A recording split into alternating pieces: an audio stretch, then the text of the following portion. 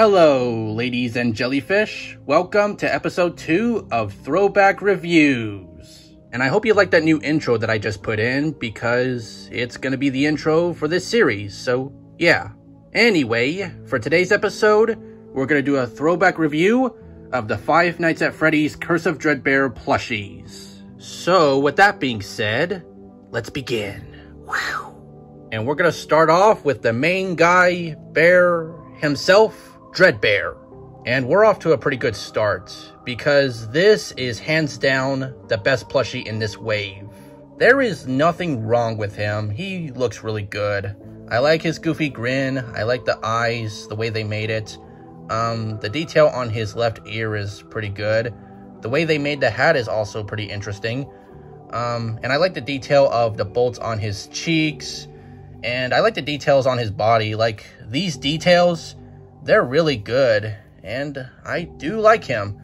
And this right here is printed, and so is this. But that's not a big deal, to be honest. Overall, this plushie is really good. And he is the best one in this set.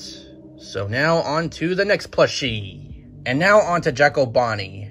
And honestly, this plushie does look pretty good. I mean, sure, between him and Nightmare Bonnie, they both look inconsistent, but this one does look more unique, and it is a step up from Nightmare Bonnie.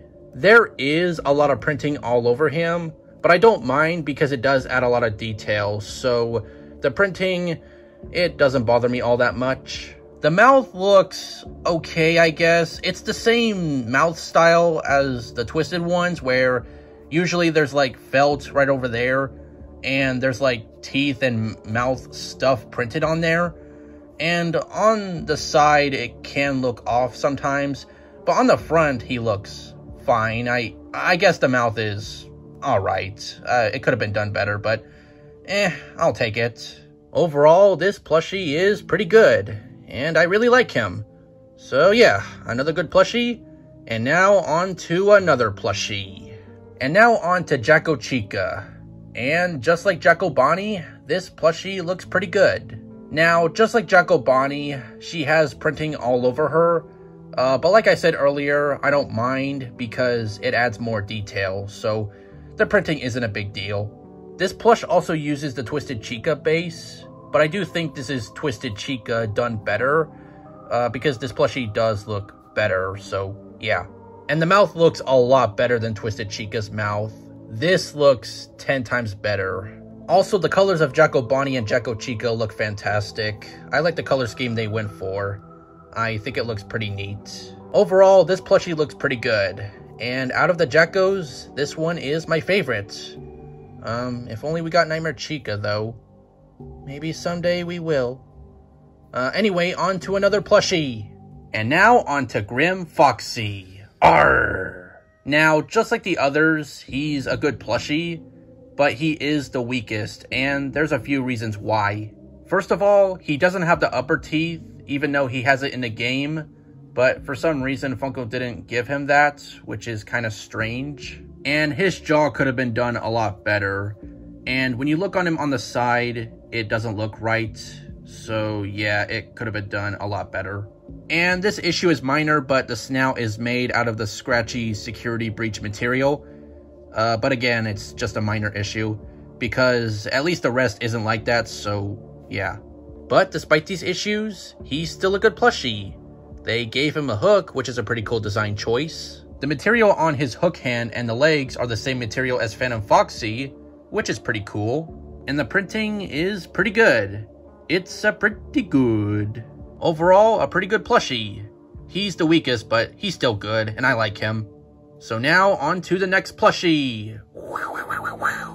And now for the last plushie for this throwback review, and it's also the exclusive in the bunch, Captain Foxy. Arrgh! Again. So yeah, Captain Foxy. Odd character choice, could have been Glitch Trap, but I like him. He's a good plushie. I mean, it is odd that Funko decided to use the Rockstar Foxy base for this plushie and not the FNAF 1 Foxy base, because between this plushie and FNAF 1 Foxy, they kind of look inconsistent. And because this plushie uses the Rockstar Foxy base, The tuft of fur is kind of inaccurate because it's supposed to be 2 pieces of fur, not 1. So yeah, that's kind of inaccurate. But despite that issue, he's still pretty good. And also, they got his ear color and his eyebrow color right, which is pretty nice. And as for his pirate outfit, it's just all printed stuff, but I don't mind. It does add some detail. And his pirate hat is also just a flat piece of felt with some printing. But I guess it looks fine that way. And just like Grim Foxy, they gave him a hook, which again is a pretty cool design choice. And the material on his hands and legs are also Phantom Foxy's material, which is pretty neat. Overall, weird character choice, but he's still a good plushie.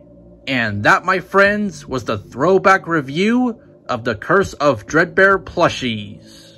So yeah, that's it for this review.